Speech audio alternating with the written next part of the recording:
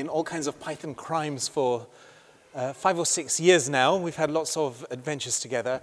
It's always really interesting to hear Vincent speak because he's always finding new ways to use mathematics and coding to pick the world apart and peer into how it works inside, one line of code or one mathematical function at a time. Please welcome Vincent.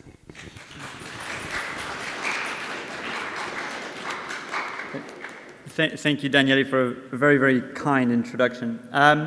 So yes, I'm going to talk to you today about using Python to train my dog. A little bit about myself. I'm a mathematician here at Cardiff University. I'm also one of the organizers of this conference. I'm also a core developer on a couple of open source mathematical packages. The logo you see there, that third one along the line, is for the Axelrod package, and Owen's also in the audience, and Nicoletta, who's contributed a lot to it.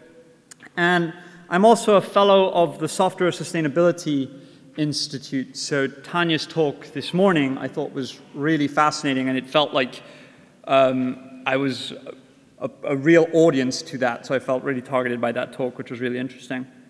But I'm more or less going to talk to you about nothing that has anything to do with any of this. I'm going to talk to you about my dog. My dog's the one on your right. On the left is my son, JJ, and I've been on parental leave for 3 months hanging out with him. Today is my first day back at work. And I won't talk too much about this, but I just want to highlight, if anyone is thinking about taking parental leave or paternity leave or something like that and is not sure about it, please do come talk to me about it, because it's been the most wonderful 3 months of my life, and I would encourage anyone to do that. But I'm going to talk about Riggins, my dog. Riggins is a working line border collie, which means that he's a border collie who has been designed to work. We got him from a farm in Swansea, where his mum and dad were both dogs that worked. So he's not really designed to be a pet. And I'm going to talk to you a little bit about dog behavior. Has anyone heard of Cesar Millan before? Yeah, a few hands going up. So Cesar Millan is a dog trainer. He had a TV show on the National Geographic Channel for a few years. It was incredibly popular. And he had this, on his TV show, had this magic-like ability with dogs. People would hand the lead of a dog that was barking and unhappy to him, and he'd just hold the dog, and the dog would just fall asleep. And he did this all through his energy, and following on from the notion that the thing a dog really needs is to know that someone is in charge, to know that there is a pack leader so that it can kind of turn its brain off, so to speak, and just give the responsibility to the pack leader. And that idea really stems from a paper written in 1947 by Rudolf Schenkel, who studied wolves in captivity.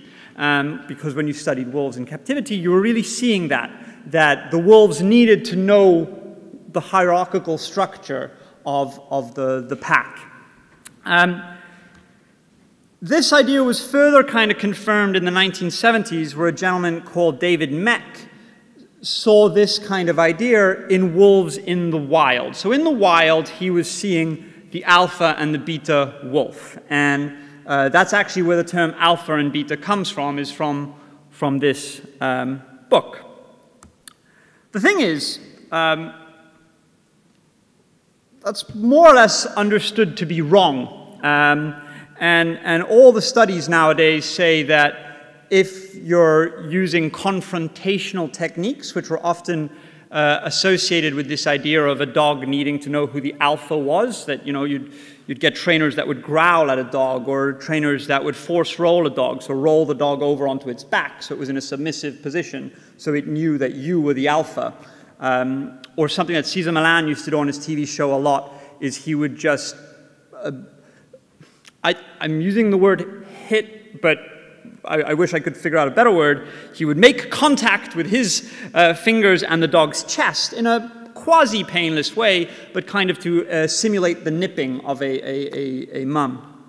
But all these ideas have basically been shown through all the research that has been done to have undesirable effects. So for example, this is a survey paper where they surveyed a number of dogs that had, well, a number of dog owners that had bad behaviors. They were aggressive or similar and were being, trying to be forced into dominance. They in fact ended up even being worse. And in fact, David Meck, so the gentleman who wrote the book in the 1970s, who coined the term alpha and beta male, he actually wrote a paper in 2013, and there's a fabulous video of him on YouTube where he essentially goes, no, this alpha and beta thing has really been misunderstood. And really, wolves in the wild are just families. And so there's not the alpha on the beta. He talks about the male parent and the female parent. But even then, you're not seeing this dominance effect. And he talks about, he's aware that his study on wolves and his definition of alpha and beta terms has probably had a negative effect on dogs and dog training. And another thing that's worth noting is these are two dogs. So that's Riggins, that's my border collie. And the dog on the couch there is Toby. She's Riggins' best friend. She's the sweetest, prettiest little girl. And to my eyes, they look very different, right? Toby has short legs. She has a very different sized head than Riggins does. And they have very different behaviors. But fundamentally, they are not wolves. So when we try and decide how we should treat dogs based on how wolves act, especially if we do that on studies that were wrong about wolves, then we're just kind of making lots of mistakes along the way. And so you still get lots of kind of common myths about dog behaviors, oh, you should never let a dog on the couch, because if the dog's on the couch, then it's dominating you. It's putting itself at the same level as you. And that's nonsense. If the dog's going on the couch, it's probably because it likes going on the couch. That doesn't mean you should let your dog on the couch. If you don't want your dog on the couch, don't let it on the couch. But this notion of dominance in dog behavior is fundamentally well accepted to be wrong. And what I find interesting about that is in my day job as an educator, I'm very interested in pedagogic theory and how we learn mathematics in general. And a lot of old concepts of how we learn relate to the theory of behavioralism. And behavioralism is essentially the same theory that Pavlov and Pavlov's dogs are all about. That notion that if you ring a bell, dogs will salivate. And that's kind of been the backbone of a lot of educational practice, where the idea was, if I make my students do these homeworks, do these tests, read these books, they will be mathematicians. Whereas my personal theory of learning that I like to adhere to is something called social constructivism, which is the idea that not only do we learn in a social construct from the people around us, but also that we each have to individually make up our own learning. So I find it interesting that a lot of dog behavior has evolved into this notion of away from dominance that comes from our understanding or misunderstanding of wolves. And in human pedagogy, a lot of the time, our theory is actually based on how dogs react when they think they're about to get food. It's well accepted that dogs have 5 needs. Having a pack leader is not one of them. The first one is health. So being able to go see a vet and be kept in good health. Companionship, so interaction with other dogs, interaction with human beings. A lot of dogs have been bred for those reasons. Diet, food. An environment, so warmth, shelter, those things. And the final one is behavior, so a little bit of play or something, a walk, something like that. And depending on your breed and depending on the dog within your breed, your dogs will need these 5 things at different levels. So, for example, a whippet is far more likely to just want to curl up next to a fire and enjoy the time there. Whereas a border collie, so what I have, Riggins, he's pretty heavy on the 5. He could probably sleep outside in the rain on the side of a Welsh mountain for a couple of days, eat every 3 days, but he needs to work. And what he's been bred for is them. My wife told me off because apparently that's not a photo of Welsh sheep, but it was the only CC BY photo. There was the first CC BY photo of sheep that came up. And he's designed to work with these animals and herd them and interact with a shepherd. We don't have sheep, so what we have are frisbees. And this is kind of a groundbreaking moment that was captured in this photo. It's the point at which Riggins realized that JJ could get the frisbees out of the bag, and all of a sudden Riggs got a lot more interested in JJ. And so Riggs and I play a sport called discdog. This is one of the books on that sport. It's one of many dog sports. The most kind of well-known one is the sport of agility, which also you see a lot of border collies doing. And discdog is a much smaller dog sport. So within the small realm of dog sports, discdog is a smaller one. And it has lots of different formats. So one of them is a game called Toss and Fetch. And this is a game that's quite nice because you basically just need to be able to throw the frisbee, and the dog will run, catch it in one of these zones, and bring the frisbee back. And you have a minute to essentially do as many catches as you can. And if the dog catches it in the air, there's more points. And so that looks something like this.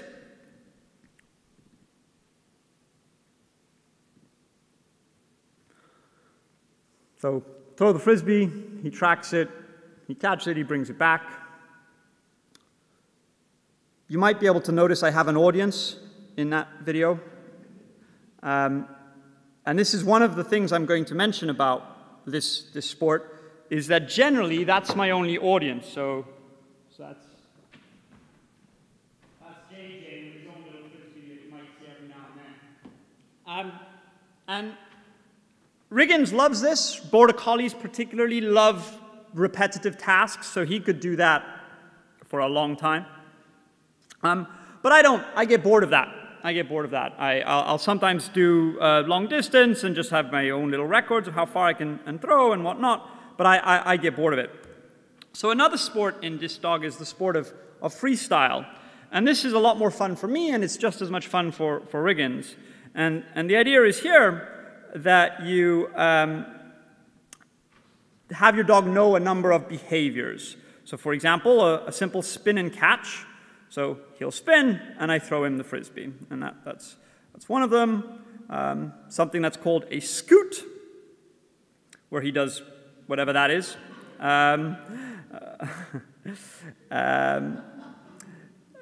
He can do a flip. That's relatively self-explanatory. He goes up and gets it like that.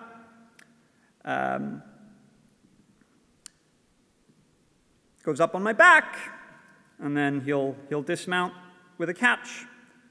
What else have we got? So this is just what a plain old back vault looks like. And then this one where he gets up a bit higher,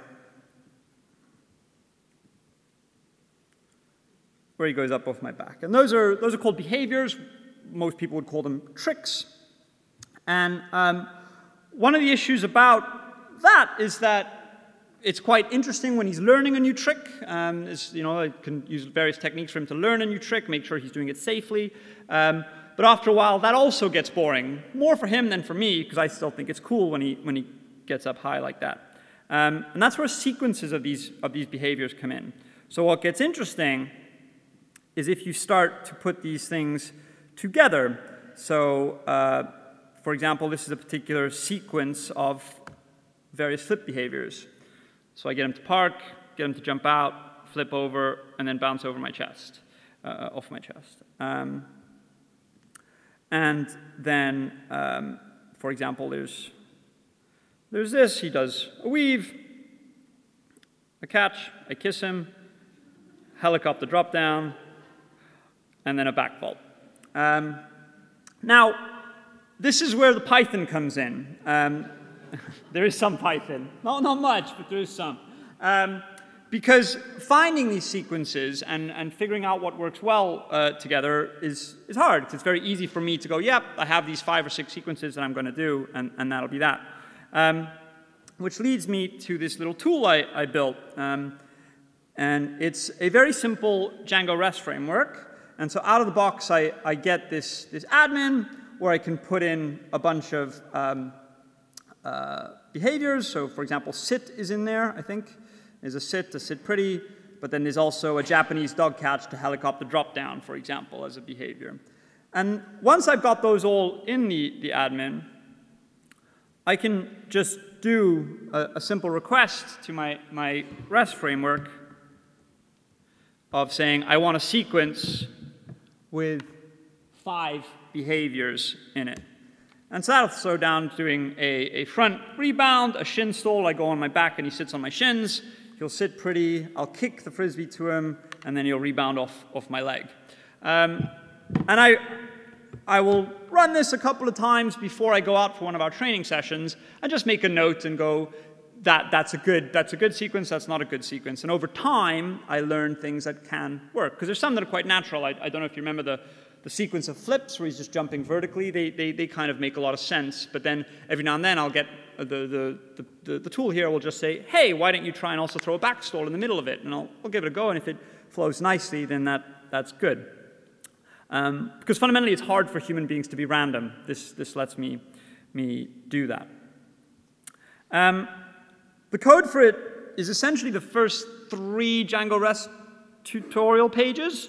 That's the behavior, where I just say, I want you to keep track of when the thing was created, what it's called, when it was acquired, and when the description was. Because, like, for example, Riggins and I don't know how to do a foot stall just yet. So that's a trick that he hasn't acquired yet. The URLs are lovely in the newest versions of Django. I can just say, yep, if I have a behavior and a sequence of a given length with a given seed, I can get that seeded thing come back.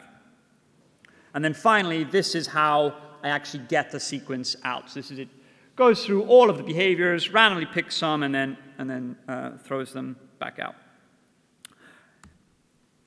And so when you put it all together, I'll just throw up one of his routines. So then a sequence of sequences is a routine where he'll do 4 or 5 behaviors and then 4 or 5 behaviors again. So now he's about to do a big over. And then he's about to do some thigh work.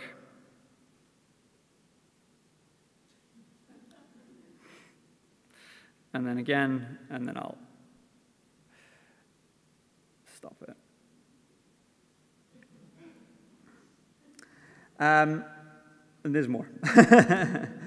So why a Django Rest framework? Essentially, for the simplicity of what I'm doing, I could just write all these down as a list, and just every time I have a new one, just add to my list and get it to spit out a random one.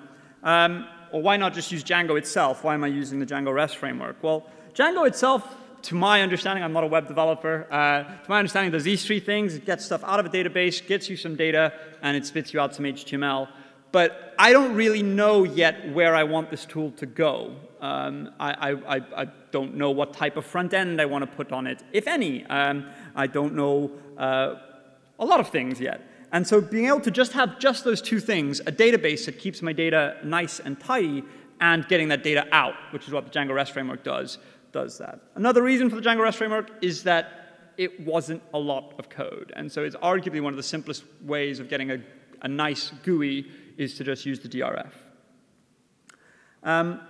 One of the things I could do further along the lines is kind of complete the feedback loop. Is I could get those sequences back in my database, and I could change the thing from randomly selecting to selecting with a reinforcement learning algorithm. So some people have said to me, oh, no, just use a neural network, because, of course. The problem with getting a neural network is that we need a much bigger house because we need a lot more dogs. But if I were to use just some sort of simple Q-learning, reinforcement learning algorithm, it could just learn as it goes, and every now and then say, do you want to try this? And I'll be like, no, and it'll learn what the type of stuff that works well. As I'm finishing up, a couple of things.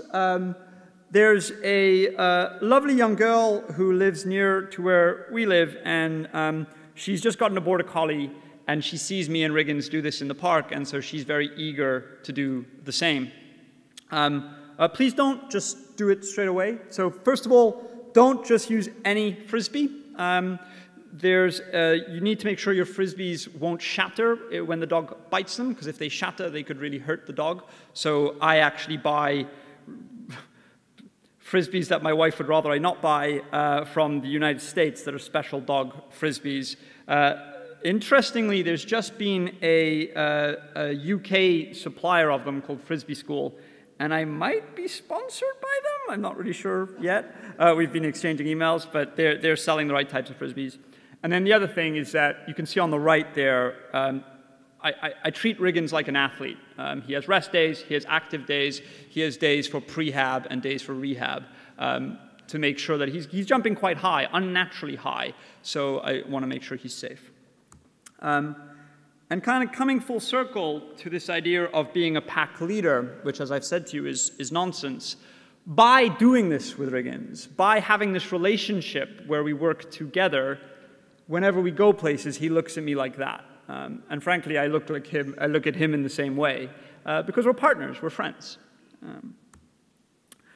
I'm on Twitter at drvincenight.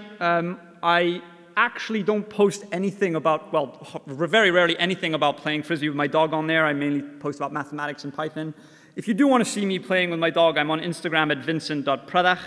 The code for Pup Coach, which is very, very minimalistic, is on GitHub. And there's a fantastic tutorial on building up freestyle routines for your discdog at a website called Positive Vibe. And I'll leave that up, and that's all I have to say if you have any questions.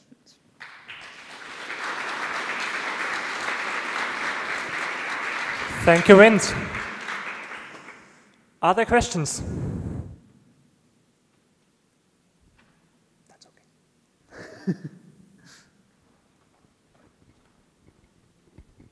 So how long does it take you to teach your dog one of these tricks? Yeah, so that's a very good question. So it depends. Riggins is a very neurotic working line collie. So he's just desperate for me to teach him anything. So any dog can do this. Any dog can learn these things. But some dogs will probably have less drive than others, whereas Riggins is just very, very driven. But nonetheless, it depends. So for example, it probably took me a whole week to teach him to jump up on my back, because that was a very unnatural thing for him to do. He was like, no, I need to be away from you so that I know where the disc is going. But it took him about a week to be like, oh, you want me to go up there? And then now that he's up there, jumping off in different ways and whatnot, that'll take a day or two. I mentioned something called the footstool, where I'm on my back and he's sitting on my feet. That's a trick that's eluded us for a couple of years. So it really does depend. Thank you, Vincent. You said several times, you used the word designed when you were talking about yes. dogs. And I thought, well, of course, Vincent's just being rather loose with the word design. And then I saw some of the videos of the dog going backwards and forwards through your legs. I thought, actually, this does look like something that was designed to do that. And I wanted to ask if your experience of interacting with your dog in this way over such a long period of time has made you think differently about whether animals like dogs exist in themselves, or whether they truly have been, in some sense, designed by us over time. Yeah, so I think that's a very good question. I am not personally of the belief of intelligent design as a creation theory, but I definitely believe that dogs as a breed, as a species in particular, have been, through genetic selection over hundreds of years, designed, and I would use that word. Some things that Riggins does without prompt whatsoever are so clearly imprinted in him, where he'll see anything that looks like a sheep, and he'll just go down straight away and just stare at it, and that's very much, it's quite awesome, in the right use of the word, to see how that somehow is there. And then similarly, a dog like Toby, the little Border Terrier, the way any small hole or anything, she'll be happy to go down there. So I do think dogs are an example where us humans have very much removed them quite far from the wolf species. All right, we have time for one more question.